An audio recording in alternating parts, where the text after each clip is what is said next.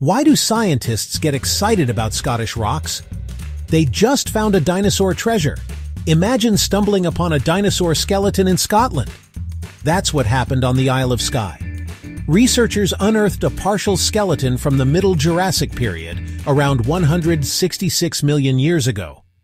This discovery is a big deal because Middle Jurassic fossils are super rare. The bones, including parts of the hip, spine, and ribs, belong to a small-bodied herbivorous dinosaur, likely an ornithischian. Found in the Kilmaluag Formation, it's the youngest known ornithischian in Scotland and the first from this area. Initially discovered in 1973, it took until 2018 to collect all the fragments. This fossil helps us understand dinosaur diversification during that time. So next time you're in Scotland, remember, there's history beneath your feet.